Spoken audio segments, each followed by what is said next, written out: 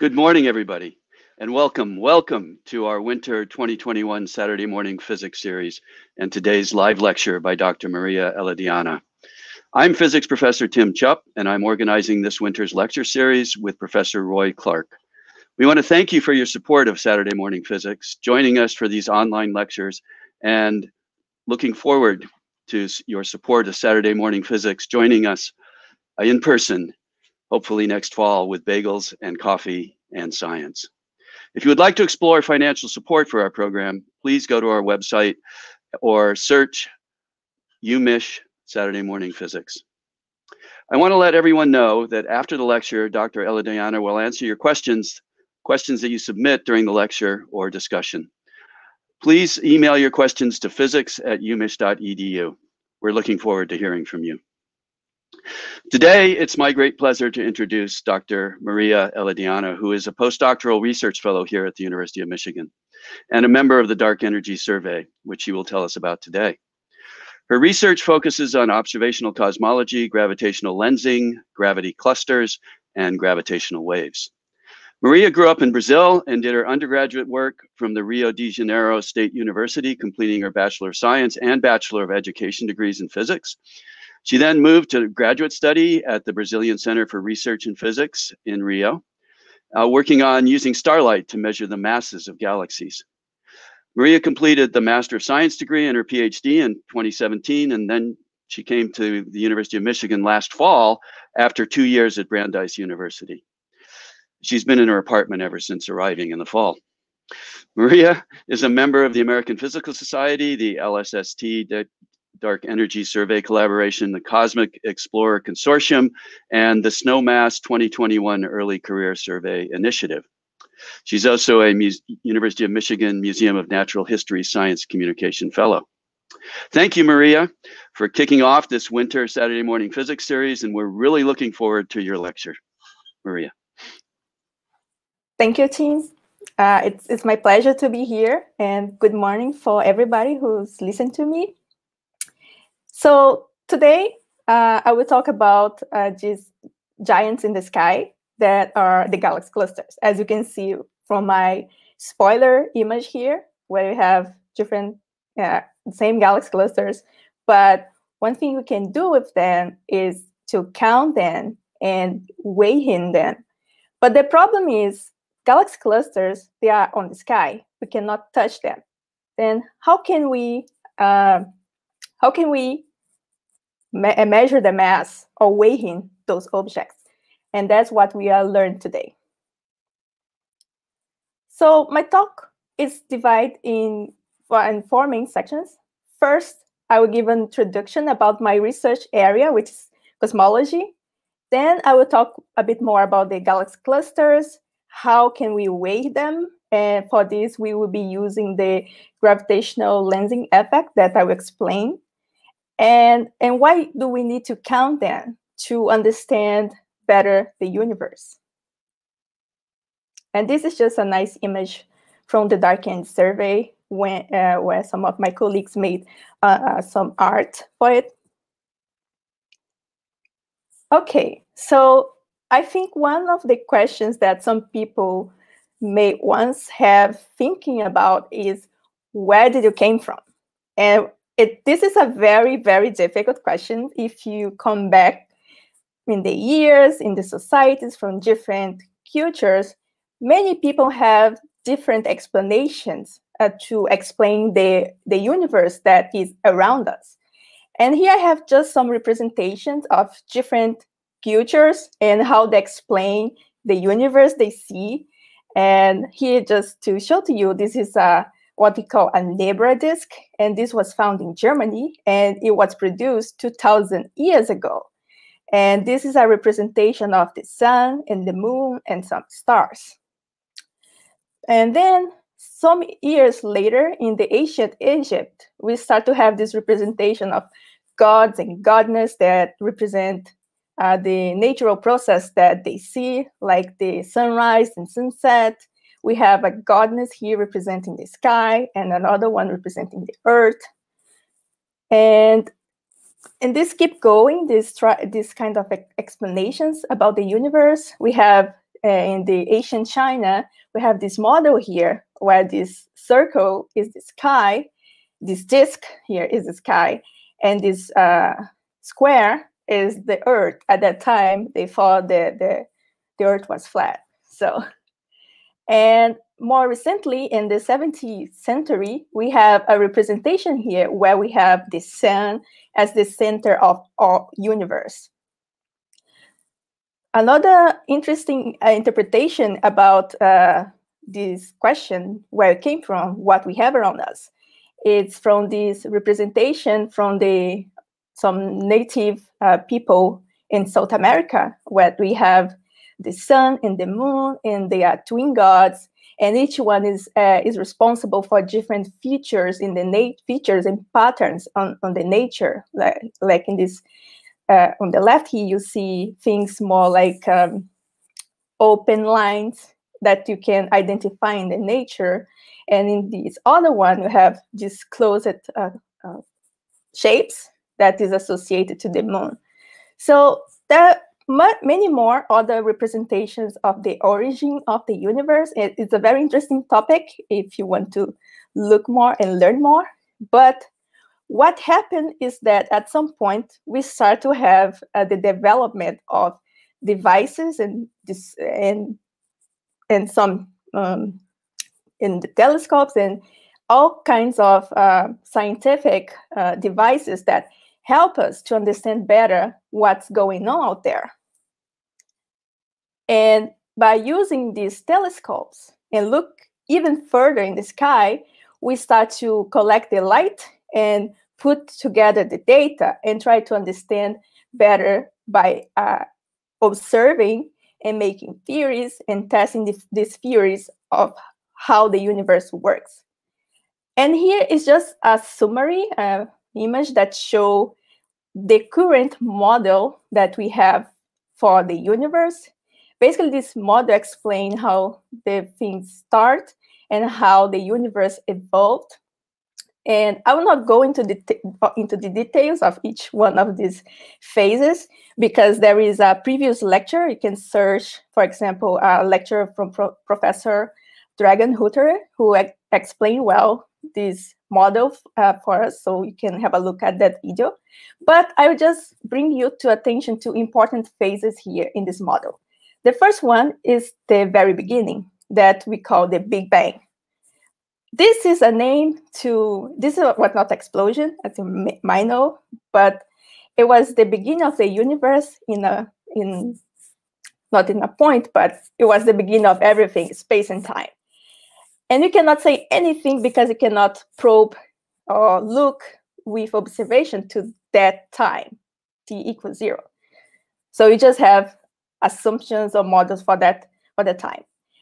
But a fraction of seconds after the Big Bang, we start to have information about how the universe works. Because although it was a very dense and with high temperatures, a very small region, the universe starts to expand. And when they start to expand, it was very fast, this phase of expansion, and we call this phase as inflation. And in that phase, we have the seeds, like the small fluctuations that gave origin to the bigger and bigger structures that we see now in the universe. So, but at the time, the region and the space was so dense that even the light could not pass through the matter. Only 380 years after the Big Bang, the light starts to separate from the matter. And then you have the first, what we call the first light of the universe, which is a remain light from this beginning of our universe. and that we call the cosmic microwave background.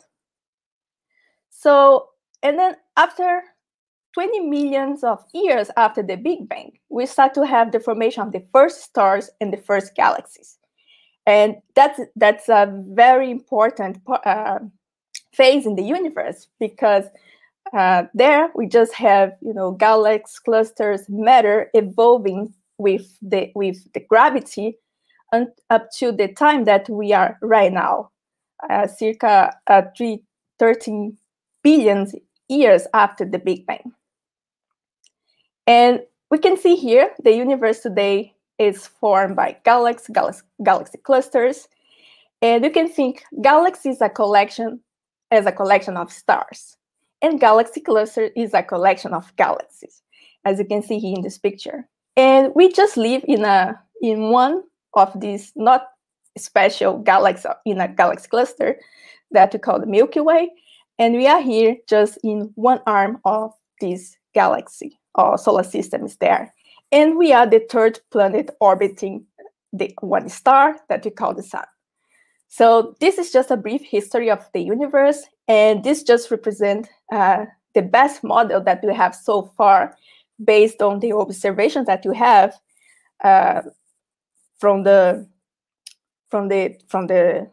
universe, that represents our knowledge of how the universe began and how it evolved. So this is what cosmology does. It's to study the origin, the composition, structure, and evolution of the things in the universe. And this model that I just mentioned to you is called lambda CDM, but you just can talk this as the Big Bang model if you want. And it's the standard model of the cosmology today. That means that most people accept that. But there are other models, but I will not talk about those today. One good thing about the lambda CDM and what made this model, the concordance model, is that it can not only explain the observation that you have, but also can make predictions that can be tested. And this is shown in this video, where we have two different simulations of universe. On the left, you have the lambda CDM, and on the right, we have another universe. And as you can see, the structures here, this is basically particles evolving in a box that become bigger structures like galaxy and galaxy clusters. And as you can see, there is a slightly difference on how these the matter here in each one of these universe evolve and agglomerates together. So that's the importance of having a model that gives some prediction on how the matter will evolve, and then we can look to observations and see if our model fits one or the other universe. By the way, the universe on the right was discarded because it do not fit the observation that we have. Another important point about the universe is to understand the content that we have today. And there are basically three components of the universe today. The first one is what we call the conventional matter. This is the stuff that I am made of, you are made of, stars and galaxies are made of. Everything that you know, it's made of this conventional matter. But this is only 5% of the content of the universe, of the total content. Most of the matter is in the form of some mysterious, kind of invisible matter that we call dark matter. But how do we know, if you cannot see, how do you know this dark matter exists? We know because we look to the movements of stars in galaxies, or the movement of galaxy and galaxy clusters. And from these observations, we see that we need to have more matter in those objects to explain the movements that we see. And that's why we say that we need dark matter. And if you know that what dark matter is, we will certainly win a Nobel Prize, because no physicists know yet what dark matter is. And from the previous slide, I just mentioned to you that we have this evolution of galaxy and galaxy clusters with gravity over the time. But this is just half of the history. We would expect that at some point, the gravity will win this expansion of the universe and things will start to get together. But what we see with the observations that this is not happening. What's happening is that the galaxies are moving away from each other. That would mean that we need a force that's different from gravity that puts things together, is putting the things far away from each other. So it's a repulsive force. And we name this kind of force dark energy. We also have no idea what dark energy is. But as I say, from the observations, we know that it must be there. We just don't know exactly what it is. And this is, again, is a Nobel Prize question. If you know, you get a Nobel Prize. So basically, this is the content of the universe. Dark energy and dark matter made more than 95% of the content of the universe. And you have no idea what they are. But one thing that we can try to do is try to answer these questions and make questions to try to get closer to the answer of what is dark energy, is really responsible for the accelerated expansion of the universe, what's dark matter, what's the properties of dark matter. And as a physicist, we create models. And the good thing about models is that we have parameters that we can measure. Parameters are like quantities that if you move or change a bit the value, we will have different universe. And in this case here, there are two main parameters in cosmology that we are trying to measuring today. The first one is the rate of the expansion of the universe that we call the Hubble parameter, or H0. And here in this plot, I have several measurements for this parameter. But as you can see here, we have two bridges. This first bridge represents the measurements that we get from the early universe. And this other bridge, there are the measurements that we have from the late universe, from today, right? And as you can see, there is a gap. Those measurements do not match. So what's going on there? That's a question that physicists and cosmologists are doing right now and trying to answer.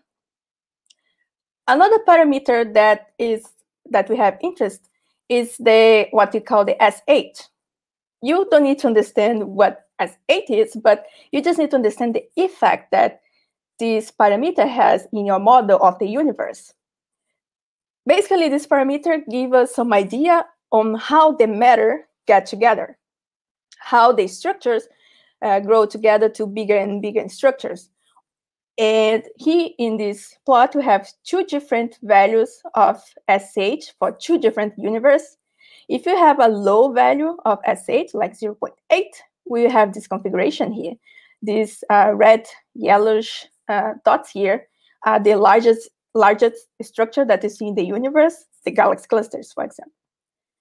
But if you have a value of S8 that's higher, in this case 1.3, as you can see, we have even bigger galaxy clusters are formed here. And we have more regions where we have less matter, these blue regions here. So if you compare those two images of this different universe, you can say that this one on the right is less homogeneous than the one on the left. And that by measuring this value of SA8, we can determine from observations and compare with these two predictions to see which one is the right one. And as I will explain later, this parameter S8, it's really related to the number of clusters that we see in the sky. So here it's just a summary of the different measurements from the S8 quantity that we have, made from different surveys, different astronomical projects that look to the sky and measure this quantity in different ways. But basically just have to pay attention here that all these points here are measurements of the late universe. Only the magenta ones are the measurements from the early universe, from the CMB. And as you can see, it looks like the late late time measurements seems to be a bit lower than the value from the CMB.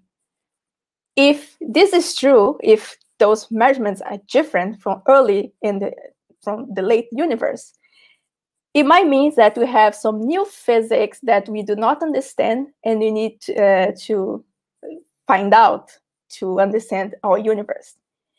But I don't want to be the boring person here, but it's probably more likely that we are not measuring well those quantities.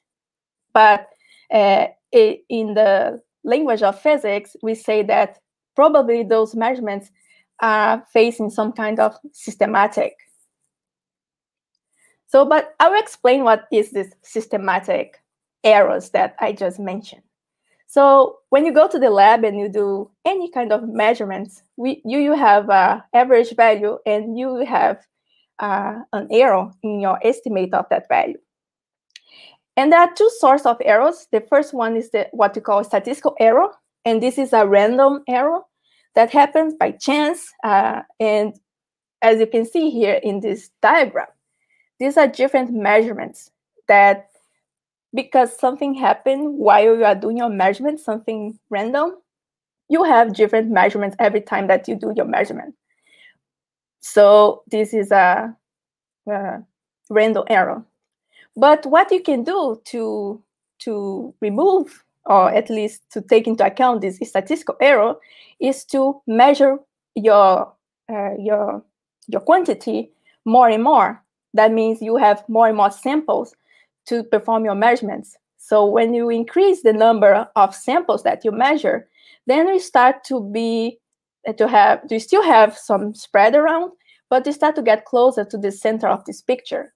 So to solve problems with statistical error, you just have to do more measurements. But the other kind of error that we call systematic is the error that is not random.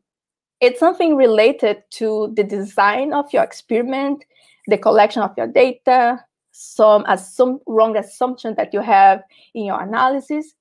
And this you cannot eliminate, but the only thing that you can do is to correct. And here's the representation of a systematic error. So we know the true value must be here in the center of this figure, but you measure then with a low scatter, but far away from the true value that we should have. So what cosmologists and physicists want to do is try to understand all the possible kind of things that have influence in your measurements that make your measurements go far away from the truth. So we try to bring those points here to the center to get as close as possible from the true value that we have. So that's why systematic errors are very important for cosmology. Okay, now we can talk a bit more about the galaxy clusters, the properties of the galaxy clusters.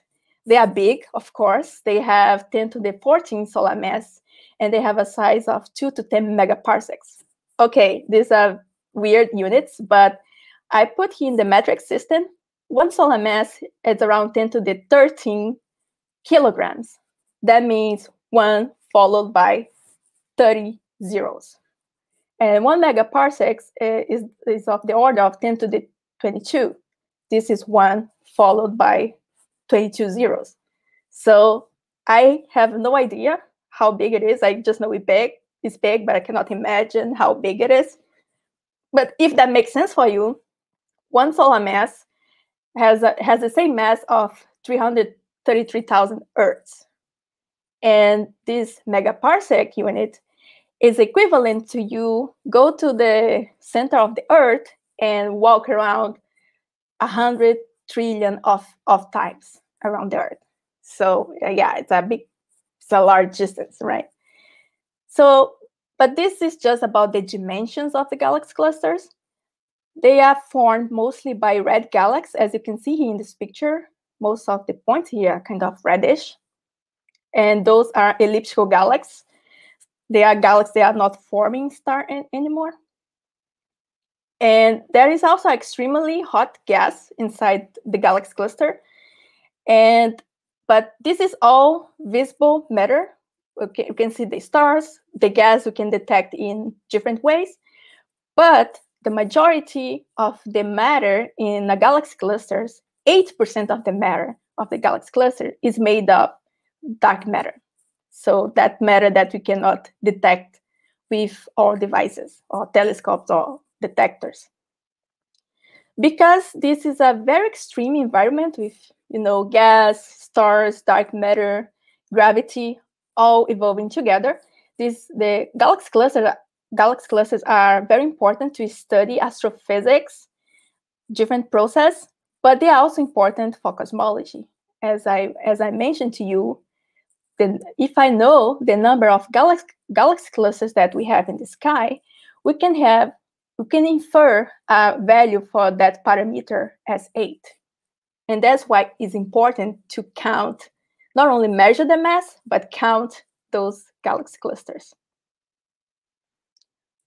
But the first thing, when we look to the sky, we just see a bunch of galaxies. How can we then identify a galaxy cluster? There are two ways that we can do that. The first one, we can, as I just mentioned, most of the galaxy cluster is made up of red galaxies. So if I look to the sky and see an agglomeration of red galaxies, it's most likely that I'm looking to a galaxy cluster. So this is one way to identify galaxy clusters in the sky. Another way is not take into account the color, but just look to all the density of galaxies in the sky, in the plane, like here, and try to find these regions here where we have some overdensities of galaxies. And these would be all galaxy clusters. There are different techniques to try to find out these overdensities. And in this case here is just a mathematical technique called the Voronoi tessellation. So, but just think, look to the sky, see an overdensity of points or of galaxies, then it's a galaxy cluster. Another thing that is very important is to get the distance to those galaxy clusters. And the distance in this for galaxy clusters is what we call the redshift. And this concept of redshift is very close to another concept in physics that is named the Doppler effect. And if you have seen the Big Bang Theory, I guess you should know what it is. But if you don't remember, I will just play a bit this video. Hey, Sheldon, there's something I want to talk to you about before we go to the party. I don't care if anybody gets it. I'm going as the Doppler effect. No, it's not. If I have to, I can demonstrate. Meow.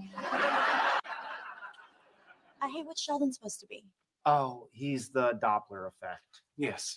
It's the apparent change in the frequency of a wave caused by relative motion between the source of the wave and the observer.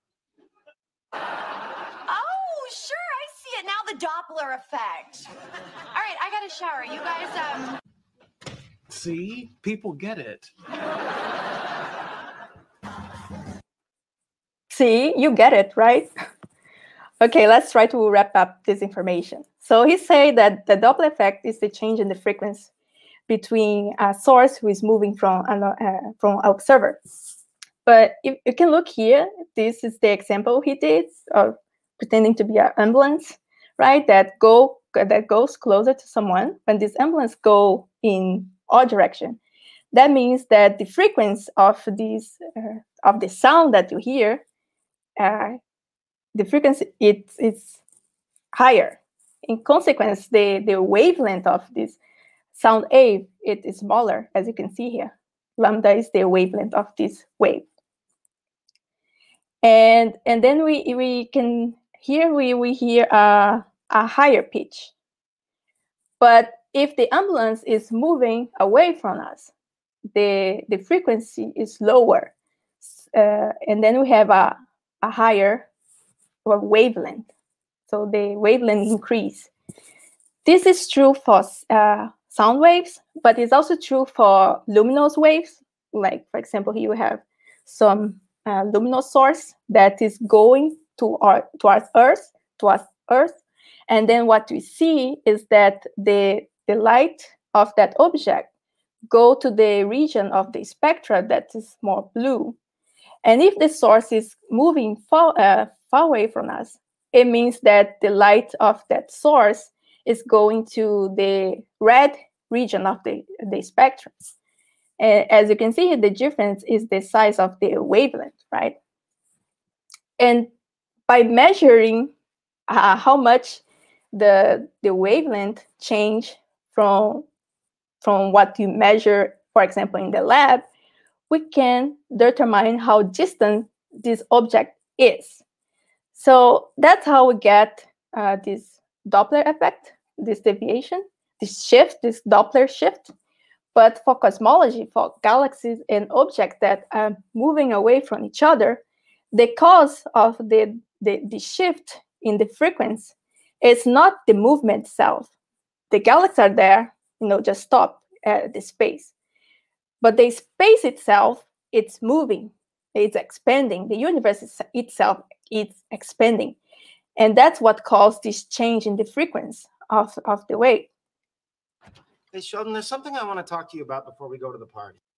So I just show another experiment that show this change in the wavelength of the wave.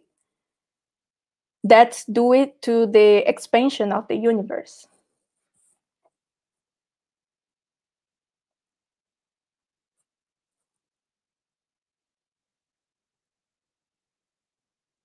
This is a demonstration used to explain the redshift due to cosmic expansion.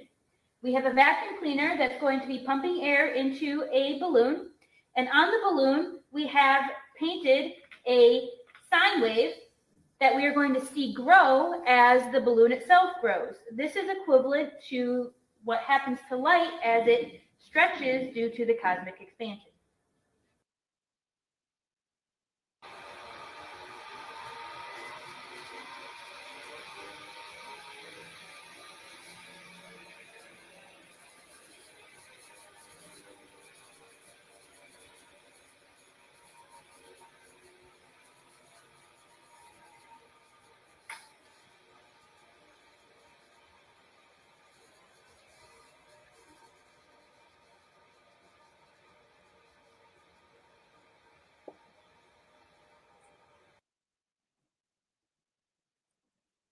So yeah, that is just a demonstration of what we call the cosmological redshift. That's the kind of redshift that we measure for galaxy and galaxy clusters. But the only thing that we can get from a galaxy is the light. So how do we measure the redshift, right? This change in the wavelength. So what happens that when we take the light, we can decompose that light in a spectra, and as you can see here in this picture. And the important thing is that the spectra has emission and absorption lines from characteristic elements that we have in nature. And we know the position of these lines, these spectral lines, in the lab here on Earth. We can measure that. And then as the galaxies move this away from us, this line will move to the red part of the spectra. And by measuring the difference from what we measure here, the wavelength that we measure here in the lab, with the wavelength that we measure when the galaxy is moving away from us, this difference just made us possible to compute this quantity that we call Z here. And this quantity Z is what we call the redshift. So we are at redshift 0 here at Earth in the lab, and it goes to redshift 1. We are looking to more distant objects, redshift 1, 2, 3. So that's a measurement of the distance. And that's how we get, if you get the redshift for galaxy, we of course can also get the redshift for galaxy clusters. But this technique of get the spectra of the galaxies that we see in the sky, it's very expensive because we need to put a special device that we call optical fiber to get the light for a long time of that galaxy. And there is a limitation in your telescope. You cannot plug infinite number of fibers there to get the light for each galaxy that you see. So therefore, this technique, it's although it's very precise, it's very expensive, and we would just be able to get few redshifts, so few distance. The way that astronomers find to go around this is to create this technique that's called photometric redshift. In this technique, instead of getting the light, what you do is use different filters represented by these curves here. Each one of these curves here is a different filter that can measure the light at different wavelengths here. So as many, we need to have a lot of filters to be able to cover the entire wavelength range. But as you can see here, with this red curve representing a spectra of galaxies that are moving away from us, so it's being redshift, you can see the absorption and emission lights will fall at different filters. So we want to keep all this information where these lines are. That's why you need different filters. And then again, we have some model of how this spectra should be for different filters. And then we compare the observation that we have with this model, and we get the estimate of the distance. So we get the Z. This technique, with this technique, we can have many galaxies, many galaxies, and it's less precise because you're not getting all the light of the objects in the sky, but it's much more cheaper. So that's what astronomers use to measure the distance up to galaxies and galaxy clusters. Okay, now let's summarize. We know what galaxy clusters are. We know how to measure the distance up to them. Now we need to weigh them. So how do we weigh a galaxy cluster if you cannot touch them, right? So, and the answer to this question is here in this figure. This represents what we call the gravitational lensing effect. So basically the idea behind this is that we, as observers here at Earth, point our telescopes to a very distant galaxy in the sky. And if there was nothing between us and this galaxy, the light of that galaxy will arrive to us just like as a straight line, right? But we can put a galaxy cluster here. And what happens is, because of the strong gravitational field of this galaxy cluster, the light of that background galaxy is deflected. And as a consequence of this deflection, what we see in the telescopes is, as shown here, is these arcs that we call the gravitational arcs. So basically, this is the image of this background galaxy distorted. And because in this case we have Earth, the galaxy cluster, it also could be a very massive galaxy, and the background galaxies, they are aligned, we have this strong effect. Then we call this strong lensing. But this is very rare, and what you measure most is not this kind of effect, but it's just a slight light change, very tiny change in the shape of the background galaxy. We cannot see in the telescopes by eye this change. What you can do is measure measure a lot of shapes to get some signal of this lensing effect. And this is represented here. What you have, random background galaxy, and then we put a lens, galaxy cluster in the front of it, and we have some slightly change in the shape of this background galaxy. Here is very exaggerated, but we cannot see by eye. We need to measure statistically. One way that you can play around with the gravitational lensing effect is just showing here. You can get wine of glass, and if you look to the bottom part of it, and you pass this glass for some image of galaxies and stars, you can see that how distorted that objects are here. So instead of being like a circle, they become more elliptical. And this is just same thing. The same thing happened in the sky. And what it's very important about the gravitational lensing is that it's not sensitive to just the matter that we see, the galaxy cluster members, but it's also sensitive to the dark matter inside the galaxy cluster. So as you can see here, we have in this GIF a representation of background galaxies, and if there are no clusters, they just follow this blue line here. But then we put a cluster that is also formed by some dark matter, so this more gray halo around this galaxy. And what happens is that the light is deflected, and as a consequence, what we see in the image is this distortion of the background galaxy. And as more massive is your galaxy cluster, more lensing, you have more distortion. So by measuring the distortion, we can then infer how was the mass of the galaxy cluster that were in the foreground of those background galaxies. And basically that's the mystery. That's how we use the light of background galaxies to get estimate mass for the galaxy clusters.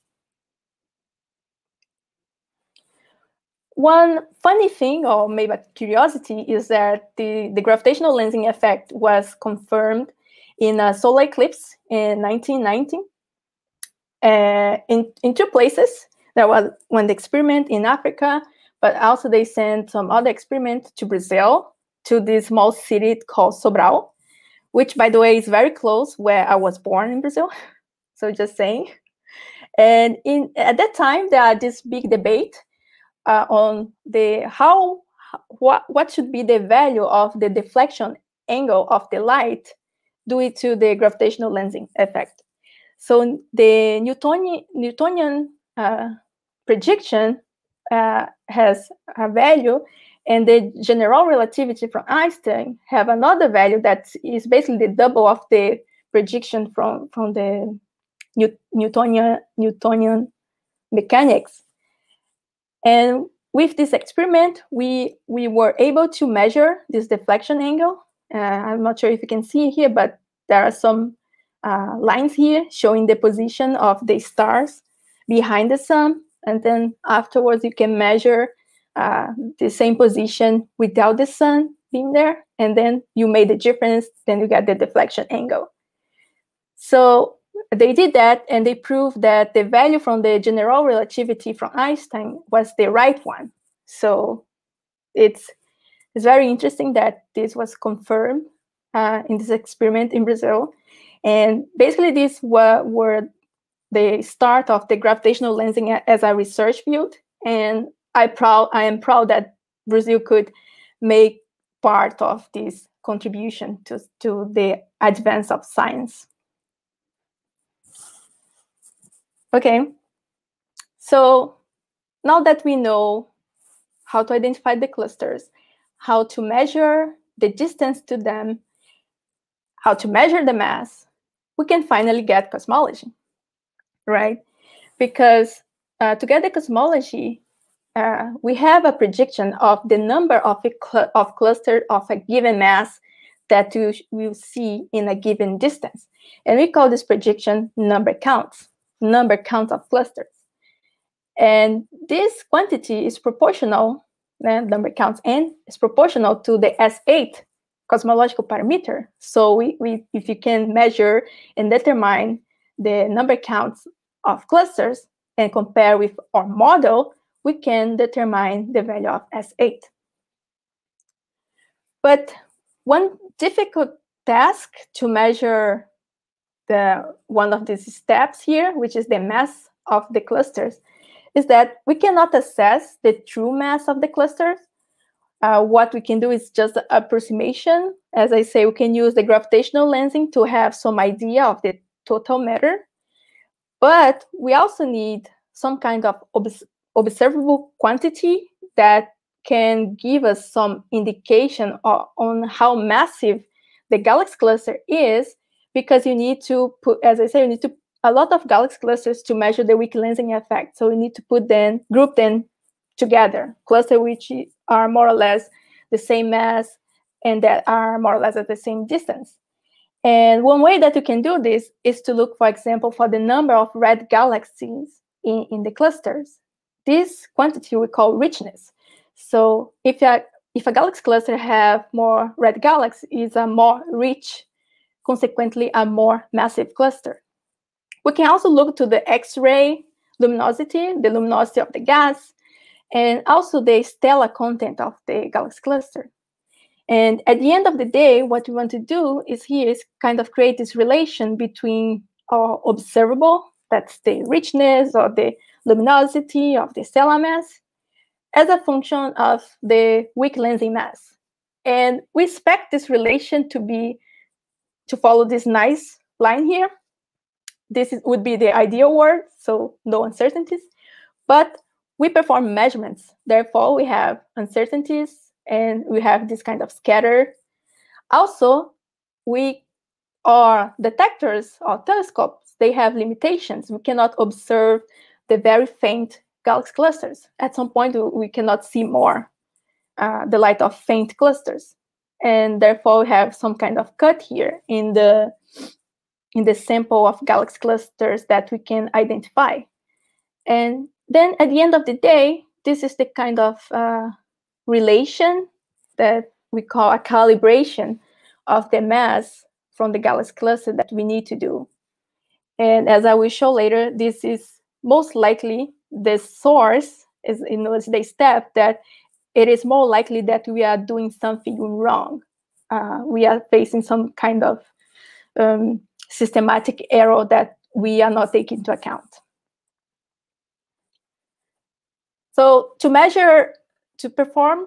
identify the galaxy clusters, measure the mass, do this calibration, and get the cosmology, we need to use data. And as I mentioned to you, there are different surveys who are doing this. I am part of the Dark Energy Survey, what we call the DS for short. And basically, this was an astronomical project that imaged the sky in the southern sky. We image this region here, and the objectives of the DS is to measure the expansion of the universe, and by analyzing the largest scale structure of the universe. The survey used different methodologies to do that, different measurements. We use supernova, gravitational lensing, more recently gravitational waves too. But this is just to see that there are different probes to measure the same quantity. So, and the region is about 5,000 square degrees that we image with a camera that has 500 megapixels. And we use 5 filters to get the redshift, the photometric redshift that I mentioned to you. And you have around 100 million galaxies right now. For this project will run for six years. We now just are analyzing the data for the third year of the observation, and you have 100 millions. By the end, we will have around 500 millions of galaxies to analyze. And it's just to show a picture that I have the chance to go there and observe for the gas. So that was very fun. But once we observe those galaxies with yes, what you can do now is to measure the mass of those clusters. And for the first year of data of the yes, even smaller area than the total area that I just showed to you, we have around 60,000 clusters that we identify by using that technique of looking to the red galaxies in the sky. We then define the richness, the number of red galaxies as the observable quantity, and then we group the galaxy, all these 60,000 galaxy clusters that has more or less the same redshift and more or less the same richness, and then we measure the weak lensing mass. And here are the result of this calibration that we have. Here is the weak lensing mass as a function of the richness. And the DS result is this blue one. And this area just represent the error bars that you have in our measurements. So you can see the S has very precise measurements for the mass in comparison to previous measurements of galaxy clusters. And another thing that it is important to know here is that now you know for each cluster that you know the richness, you'll be able to find out what's the mass of this cluster. And finally, once we know the mass, we can have a prediction of how many clusters we expect to see of a given mass in a given distance, the number count that I just mentioned. And this, again, is proportional to S8. Here is just a plot, very similar to the very first one that I showed. And this shows the results for cosmology from DS year 1 data. And our results are this vertical white line here, dashed white line. And with the arrows represented here by this gray line, gray region here. But as you can see again, the value of S8 that we have is pretty low. It's very low in comparison to other measurements from other surveys, and even more here from the measurements from the CMB in green here. So what's going on there? Did you find out new physics, or is this a very exciting result? Again, don't go too fast. It's in the article that we describe this result. There is a lot of tests that we did to try to find out if this value here is really true. If this value is true, that would mean that the matter agglomerates even less than the predict by the lambda CDM. That's the model that currently we accept as the best model to describe the universe. But our result is in tension with that prediction. And we think that, okay, calm down. It must be something that we are not considering in your measurements. And therefore, we believe that this tension between the value that we have right now and the values from the early universe is due to some kind of systematic error that we did not take into account in our measurements. And that's what we are working right now. We are trying to understand what kind of systematic would be responsible to make our value be too low in comparison to the other measurements that we have right now. But it's a hard work, so we need to need many people looking to different aspects of the estimation of the mass, identification of the clusters, to try to find out what's wrong, what we did wrong. So this is still an open question, and try to find out what's wrong with those measurements. I mentioned systematics. I'm the crazy lady for the systematics, sorry. But in the context of galaxy clusters, there are a bunch of them. I will not talk about all of them. I will just mention here 3 of them, so you can have some idea of what could go wrong when you do these measurements with galaxy clusters. So the first one, if you look in this picture, we have here a representation of a galaxy cluster and the galaxy members of this cluster. But as I mentioned to you, we have uncertainties in the estimation of the distance of the galaxies. And what could happen is that instead of saying that this galaxy is here and it make part of the galaxy cluster, we let this galaxy leak to the background sample. So the galaxies that are behind the cluster. But what happens that these galaxies do not suffer from the lensing effect, right? So that means that they will dilute or decrease the lensing signal. So this is a kind of contamination. And it happens because, as I say, we use photometric redshifts, and that might be one cause of that. What we need to do is to find out how much we have to boost the lensing signal that you have, to increase the signal to the level that we are confident that we are reproducing the lensing signal that we would expect for that cluster.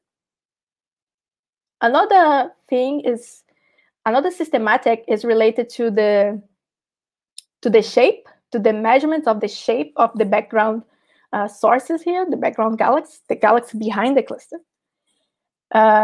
So the thing is that in the true world, we would have this nice galaxy here and measure the shape. But there is gravitational lensing, so the shape is changed a bit. And besides that, we observe this galaxy in a telescope here on Earth. So we have the atmosphere. And what the atmosphere causes is a kind of blurring of the image. Besides that, we use detectors, use cameras, right? So then we have pixels. We have the image in pixels.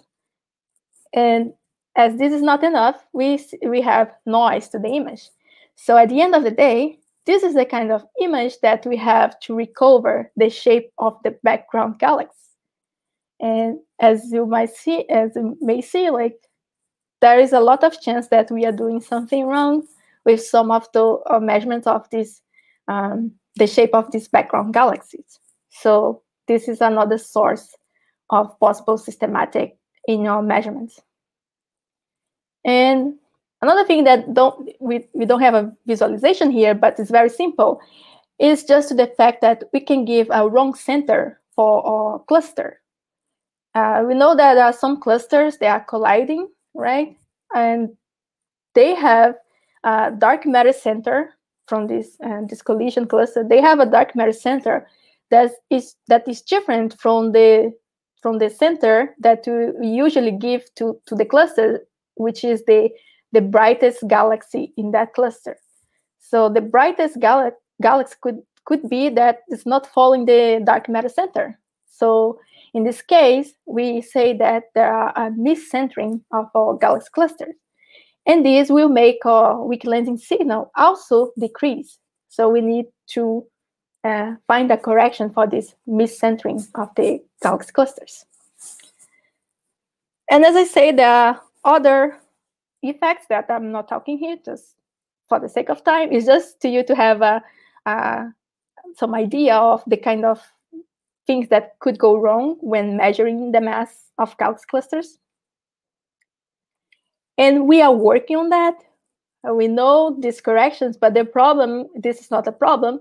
The problem is the corrections that we don't know, right? The corrections that we need to understand better the properties of clusters and apply these corrections. And we are doing this for the third year of the data in YES. And just as a comparison here, for year 1, we have around 60,000 clusters. For year 3, we will have around 20,000 clusters to perform our measurements. And at the first year, what they say is that first we determine the mass and then use this information together with the counts of the clusters to get cosmology. But we see there's something wrong with this approach. And now for Y3, what we will be doing is, instead of determining the mass, we are not doing that. We are just it's like as you let the mass as a free parameter in your model, we just use it. You just use the lensing signal together with the counts.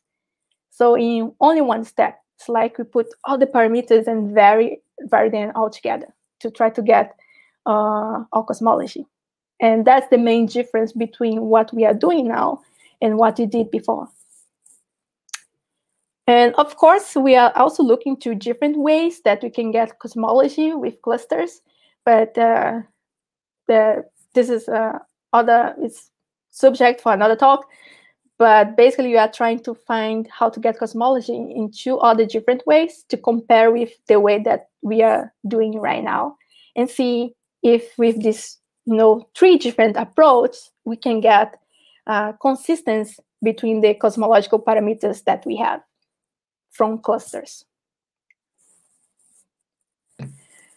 Okay, I think that was a lot of information. I hope you can have learned something from that. But if you don't, I just have a summary here that you might be interested. And basically, what you saw today, what you learned. First, we learned what are galaxy clusters, what they are made of. They have dark matter, they have gas, they have stars and galaxies. And we know how to identify galaxy clusters. We just need to look to the red galaxies in the sky that are close to each other. Then we can measure the distance to galaxy clusters by measuring this quantity that is the redshift. And finally, we can use the gravitational lensing effect to have an estimation of the mass. So we use the light of background galaxies to infer the mass of the foreground galaxy cluster. And by knowing all this information, we can put this together with our projections that we have for the number of clusters of a given mass in a given distance to get the cosmology. And if it was just that, we are all set. But as I mentioned to you, we have systematic errors in our measurements that we need to take into account. And we need to perform these measurements with great precision to be able to distinguish between the different cosmological models with precision and accuracy.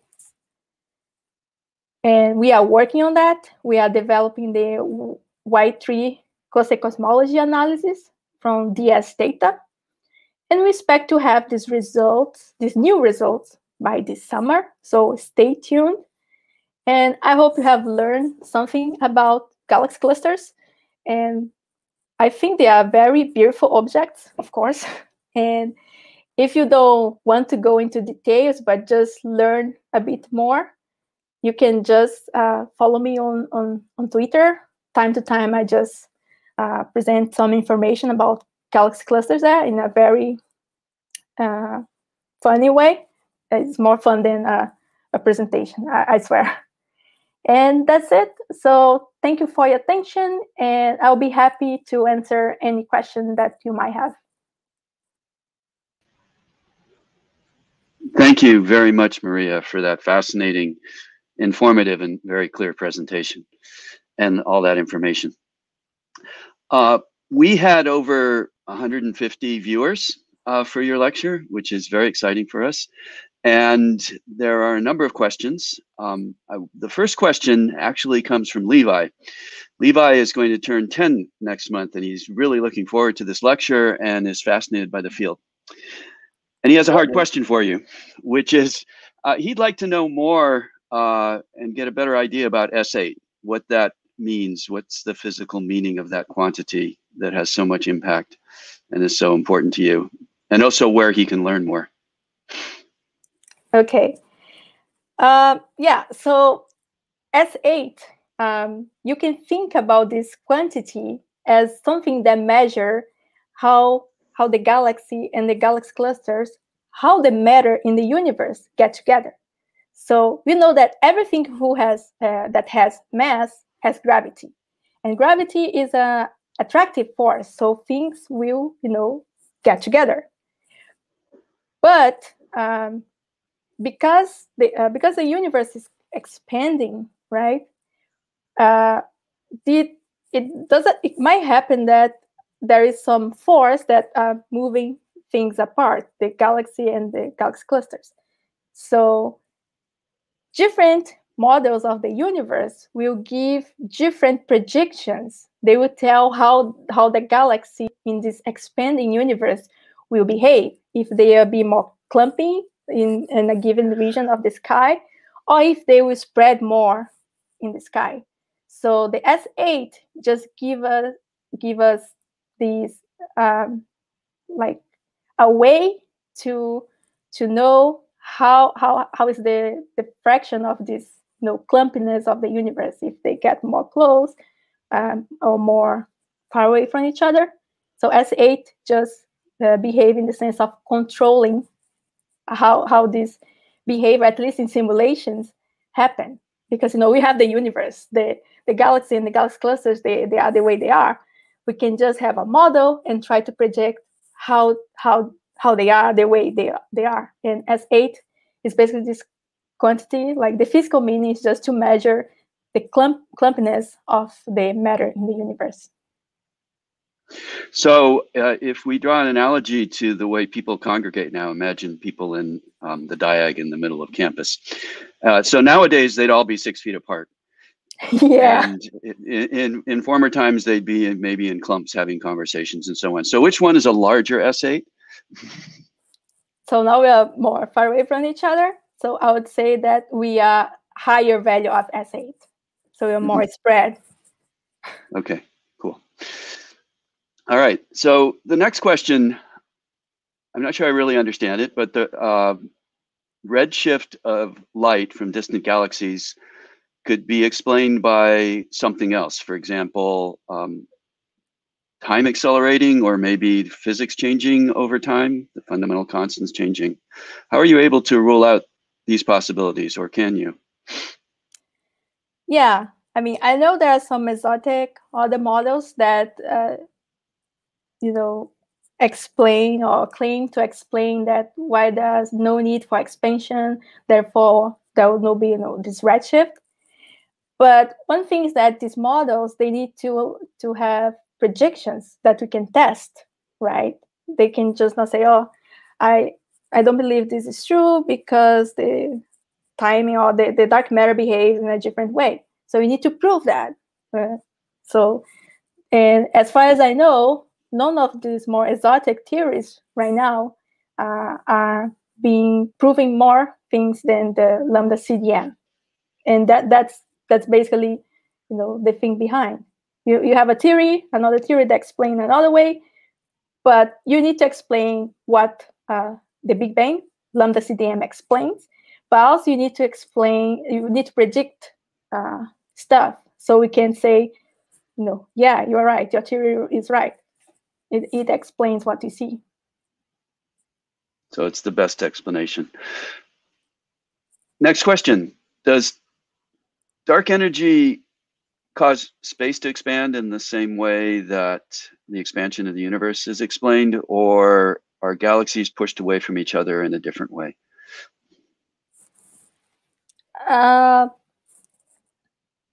Again, I think it's very connected with the other one.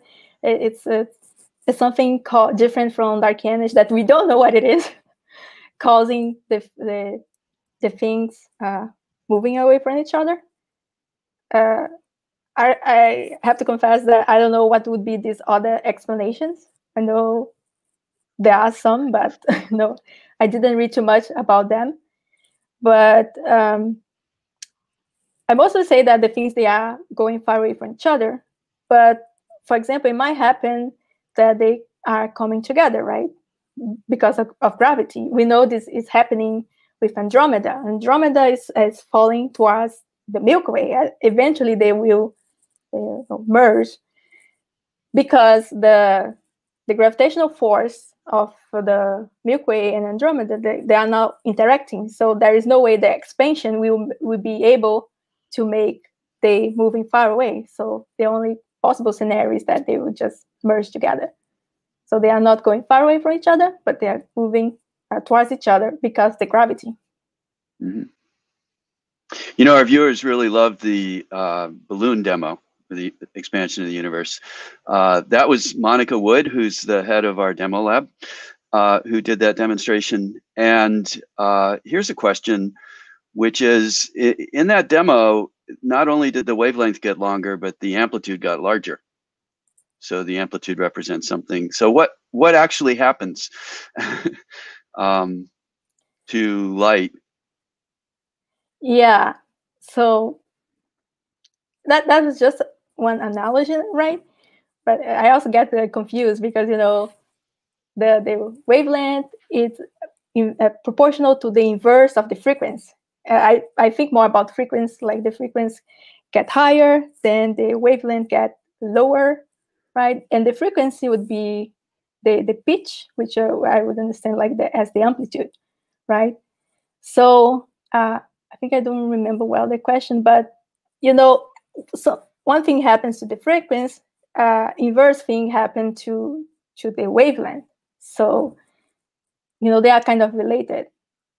And I think in that demo, what we want to basically show is that we start with the one wavelength that was this big, and as the space expand, it grow up this big, right? And this difference is just due to the universe expand itself. It's not that the galaxies are moving away from each other in a movement, in a proper movement, but they are just following the universe. Yeah. So if you were to describe the amount of energy in a given volume in the universe, that would be decreasing with time as the universe expands. Yeah. Yeah. And that's inversely proportional to the wavelength, say, of a photon. Okay. And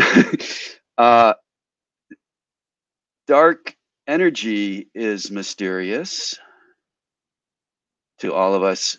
And maybe you could explain a little more why this may not be the right description, to think of it in terms of particles that are pushing. Dark energy? Yeah. Really? What's causing the pressure? Yeah.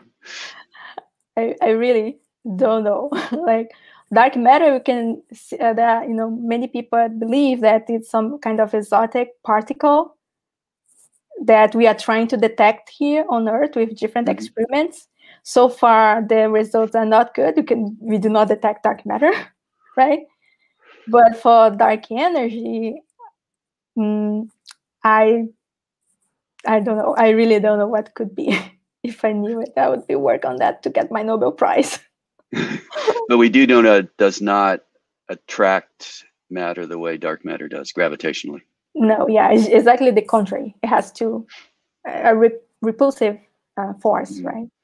So it's not made up of something that has mass the way we think of it. Yeah, exactly. Yeah. Another question. This is an interesting one, particularly since last week we had this amazing event of the rover landing on Mars. So the question is, if you sent some probe out or maybe something on the moon and look back at the Earth, would you be able to determine the mass of the Earth from lensing? Okay, so if you put something on the moon and look. Yeah, so if you were observing from the moon, some kind of sensor on the moon, put your telescope on the moon and looked at distant galaxies behind the Earth or some light source behind the Earth. Yeah, like the problem here is that look to stars, but you are just really really close to our star, the sun. So you just imagine the sun here, and you are just a small star passing around the sun. And also there is something about distance. We will not see, you need to be to certain distance to get the lensing to be more effective. But one thing that's interesting is that this other effect that did not study that much, but it's called microlensing, because not only we change the shape, but also the brightness of the background galaxy. And one thing that happens that we are here, and these people do, we are here on Earth, and we look to stars in the Milky Way, and there are other stars in the Milky Way more far away than the one that you pick up. And it might be that there is a planet that, like Earth, is around the sun. There are some other planet that is around this star. And the presence of this planet around this star will change the light curve that you see from the star that we are looking to. And this change, we will see like you have a light that goes like this, and we will see a peak, very characteristic peak in the light So we say that, oh, something passed around this star. That might be a planet.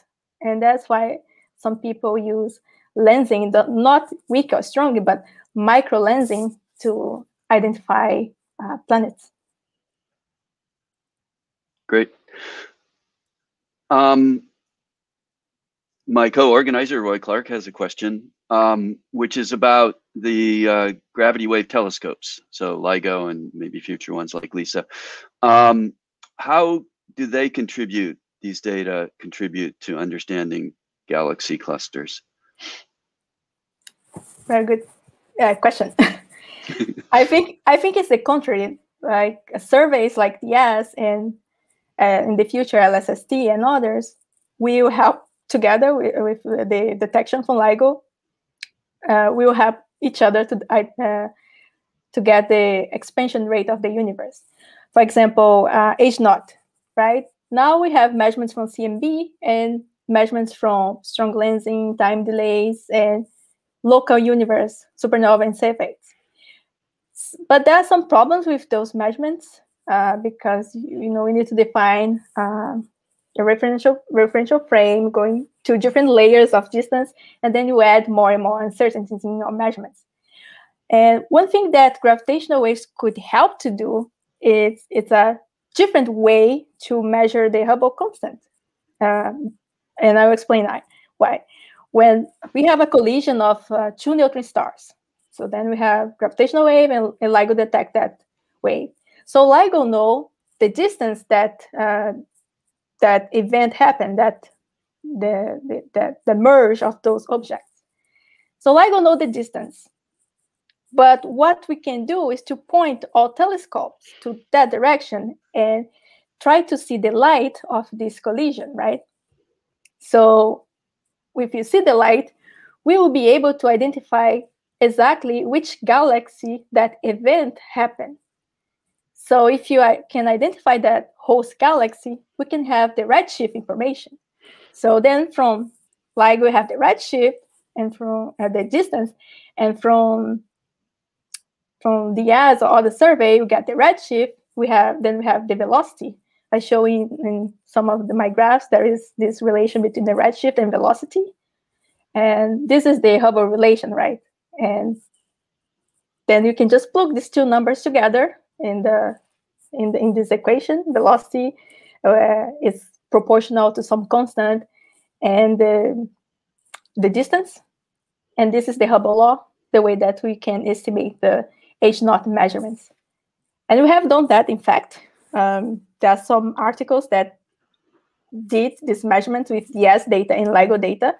But the thing is that we just have one merge, right? And the uncertainties are really, really big right now. So you see the H0 measurements that show they are nice, they have a value and just a small error. Right now with gravitational waves, you have gigantic errors. So for the future, I hope they solve this question, the Hubble tension this decade. But if they don't, with LIGO and other gravitational wave detectors, we will have more and more neutron stars detections, gravitational wave detections. So we will increase our sample, therefore we will decrease our measurements. And it's a totally independent way to get H0 from the ways that we have now. So that's why I'm a bit excited about the gravitational waves and the use of this information with galaxies and perhaps galaxy clusters. Maybe you can find a correlation. Maybe this kind of event, this merger, happened more in this kind of galaxy clusters, for example. So you can also be able to make a connection with astrophysics. So yeah, I'm very excited about that. Great. We have two more questions. Back to dark energy. I think our viewers are still struggling to understand a little about this. And there's a question that draws an analogy to light pressure, and wonders if the name energy is given to this because of that analogy, or is there another reason that it's called dark energy? Yeah, I mean, I know energy, you know, that equation from Einstein, it's proportional to mass square. That's why, you know, you don't feel when I show that pizza plot and I put together with dark matter, conventional matter, and dark energy, okay, and then you can think, okay, energy is related to matter. So that's why I put these things together, right? But I think the question was more like in what sense is it energy?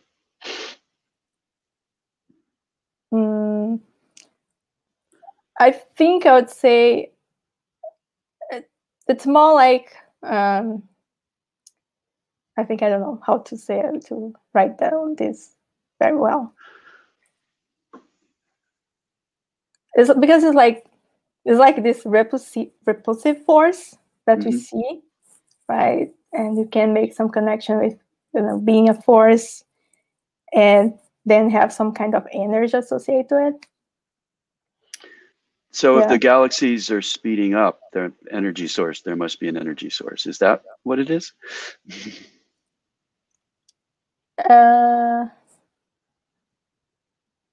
But you mean that if they are speeding up? But this is, I mean, this is a effect from gravity. Is not. Let's go to the last question, which is about your data set, I guess. So you rely on these clusters with the red, and you're using the red elliptical galaxies because understand them. Are there galaxy clusters that that don't include mostly red ellipticals, and can you make use of those? I would love to see those. Yeah. Yeah, this is what we would call a blue cluster, right? Because the galaxy are mostly red, but we also have some blue galaxies. Blue galaxy you can think at galaxies that's still forming stars. So you would be able to see those if you go more like far away in redshift, like to higher redshift, because there you still have this star formation in the cluster, right? So you would have a larger fraction of blue galaxies making part of the cluster. And so far, we have not identified yet this kind of blue cluster, but it might be possible. I'll be happy to see this happen. Okay, wonderful. Well, thank you again, Maria, for this fascinating, great lecture, and also for the discussion and fielding these questions from our viewers. Thanks everybody for tuning in. And our next lecture is in 2 weeks. And I think a slide's going to come up. It's in fact me talking about the physics of basketball. So that will be a change of pace. We're looking forward to that. And I will be working with Monica and the demo lab to tell you about this topic. See you next time. Bye, everybody.